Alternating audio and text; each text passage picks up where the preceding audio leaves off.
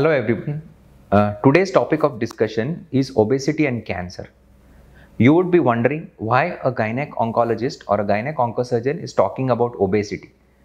It is primarily what we have seen is, as far as gynecological cancers are concerned, obesity is definitely one risk factor in causing either an endometrial cancer, which is a cancer of the uterus, and also the ovarian cancer or the fallopian tube cancer.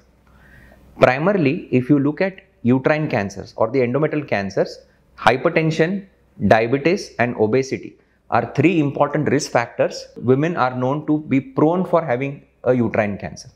Now, what is the reason for obese women to have uterine cancers? It is primarily because the obese women have more fat in their body. This fat undergoes a conversion to estrogen in the peripheral system of our body. And we all know that excess estrogen in the body is known to be a risk factor for uterine cancer. That is why it is very important for women in general to control obesity, lose weight, stay fit, and in doing so, you will also get protected against two of the most important gynecological cancers. Consult your doctor, exercise regularly, have a good diet control, and lead a healthy life. Thank you.